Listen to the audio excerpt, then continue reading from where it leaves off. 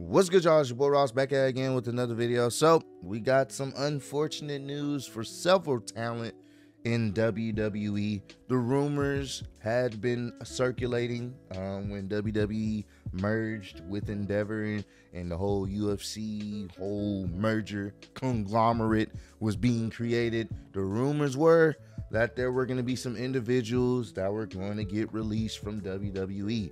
And today, some of these individuals have been released, and we're going to talk about it. We're going to be reading it from the comicbook.com. There's many sources talking about it. You guys have hit me up personally on Instagram and in the Discord saying I need to talk about it. So we're going to get right into this one right here.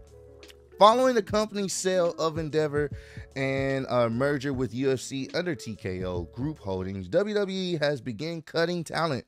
Going into the merger, belief around the industry was that the majority of these talent cuts would be from corporate offices. As the merger with UFC would lead to a number of duplicate roles. A variety of employees exited WWE following the merger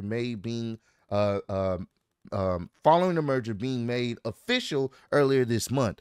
The beginning of Thursday, September 21st, WWE is now cutting talent from its on-screen roster. This is the first time that WWE is releasing talent in mass capacity since in and around the pandemic era. WWE releases multiple superstars following the UFC merger. WWE has begun talent cuts. WWE NXT star Mustafa Ali is no longer with WWE. Ali shared the news on his Twitter. Ali spent 7 years in WWE and was scheduled to wrestle Dominic Mysterio for the NXT North American Championship next Saturday, September 30th at NXT No Mercy, which is kind of wild that they let him go even though they had been promoting him having a match against Dominic. This is from his official Twitter. I am longer working with WWE. I think he meant to say I am no longer working with WWE. I look forward to the future. Thank you, Adil. WWE SmackDown star Emma took to social media to confirm her release. Emma had just returned to WWE in summer 2022 and had previously competed for the company from 2011 all the way to 2017, which is kind of crazy because I didn't really see her on television that much even after she returned. So oops, never mind. I got released. I am no longer with WWE. Apparently, they just announced the Elimination Chamber will be in Perth Saturday, February 24th. 2024 Opus Stadium, Western Australia.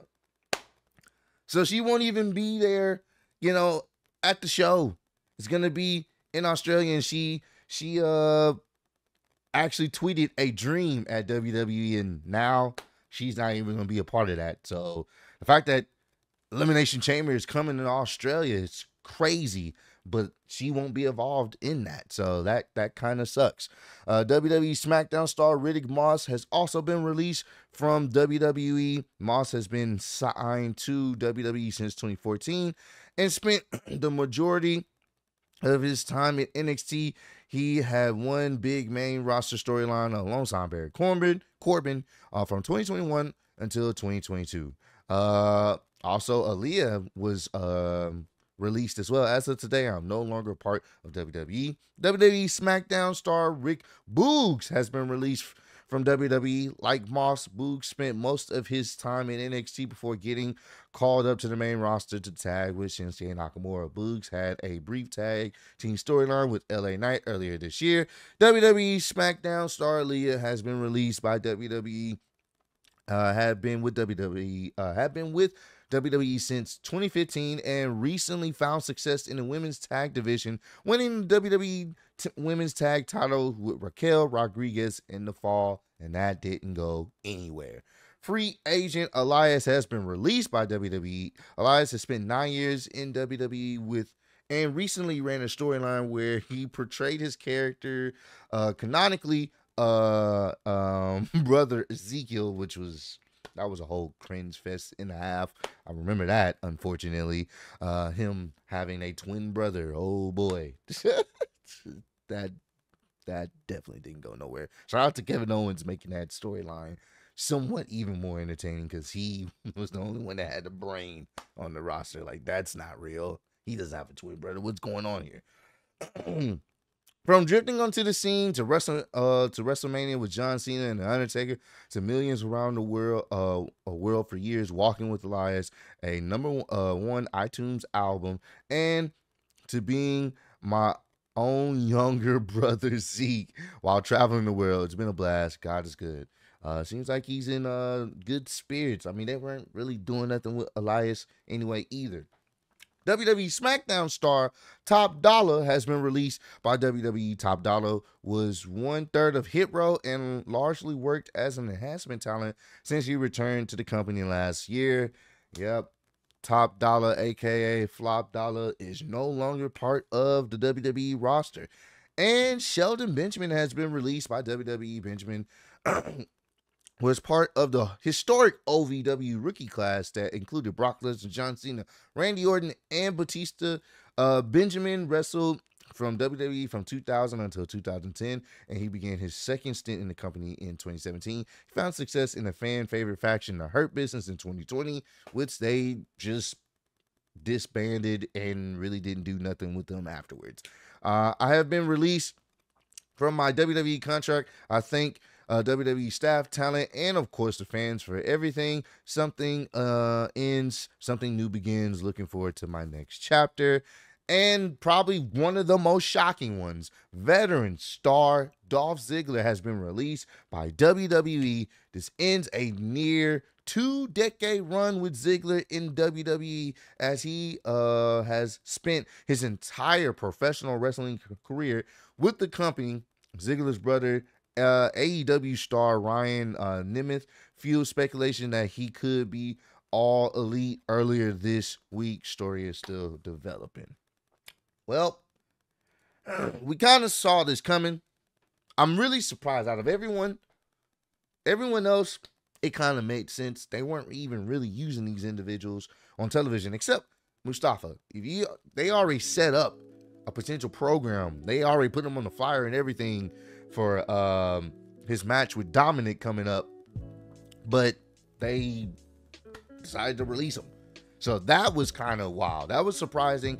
And the Dolph Ziggler one was definitely surprising. Once again, they weren't really doing much with him, but at the same time, I was not expecting them to release him either. So I don't know, man. It's one of those things where a lot of these individuals outside of Mustafa, who literally was about to have a match with Dominic for the NXT North American Championship next week, and them promoting it, outside of him, everyone else, and Dolph Ziggler, everyone else, it kind of made sense.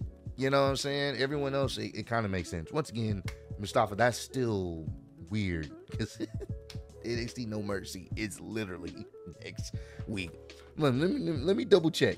As of me filming this, I'm filming this on the 21st. Yes, it's next Saturday, and they released them before then. That's crazy. So, but like I said, most of these names outside of Mustafa and Dolph, it made sense that they were gonna release them because they weren't doing nothing with them. They weren't, and it sucks.